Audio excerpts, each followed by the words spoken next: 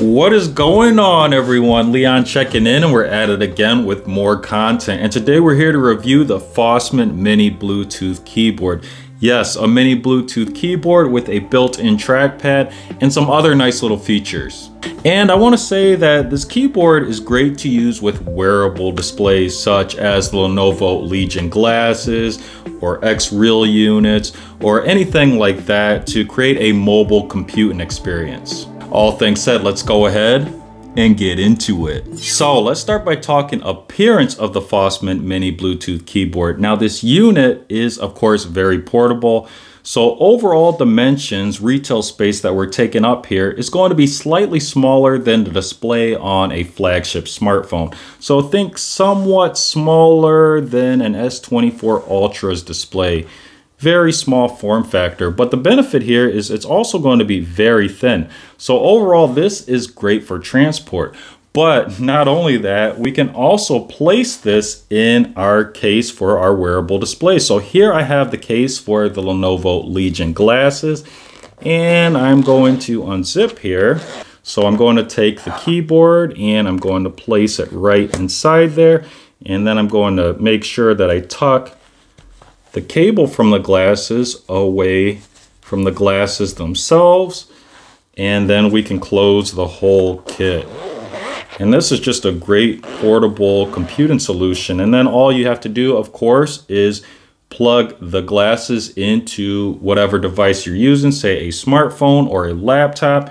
You can pull out that keyboard. Of course, if you're using a laptop, you don't need to use the keyboard for that application, but it works great with a smartphone. Now I'm going to unzip here, and we're going to pull the keyboard back out. And I just like that that fits in there nicely. It works really well. Again, we're just trying to find ways to improve our relationship with technology and be as productive as possible. Now moving on to the form factor, the unit is made mostly of plastic, and this is a bit of a disappointment. Well, for one, you do have a very light unit. That's a very good thing, but this does have a cheap feel to it because of its plastic composition. But overall, I do like the design. It has a controller-like appearance to it and a controller-like feel. And we've got these nice orange accents that help to complement it, but it also adds a bit of grip texture. That's also a plus here.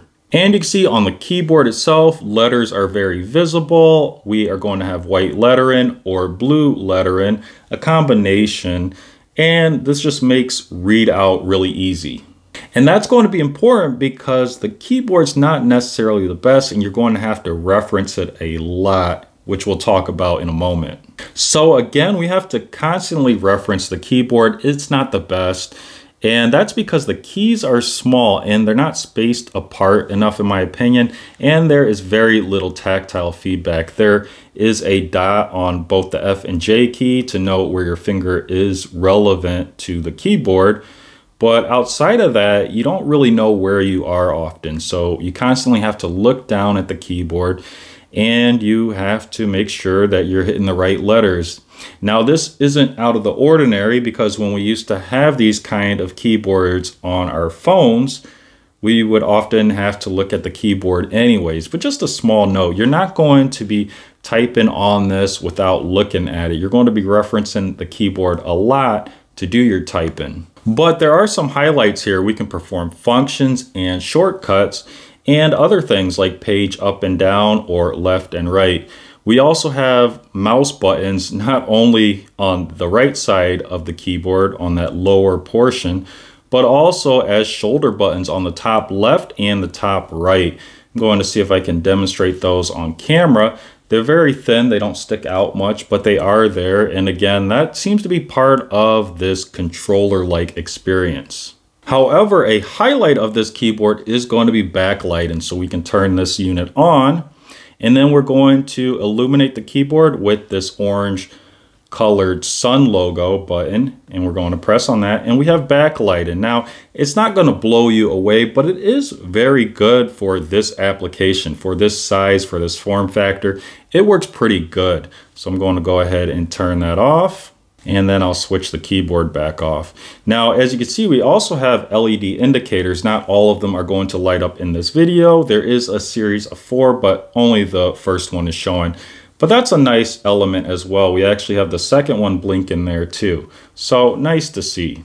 And then moving away from the keyboard, we have the trackpad here. Now this is a small trackpad, but it works surprisingly well. And that's because of the raised edges around it. It kind of boxes your finger in, so you know where your finger is located throughout the trackpad. This is what I like to see. I wish we had something similar with the keyboard keys. That way we can have a better relationship of where our finger is relevant to the keyboard, the full keyboard. And finally, we have battery life, which has been very good for this device. Now, I use it probably a few hours a week, and I may have to charge it 1 or 2 times a month, which seems to align with what I would expect.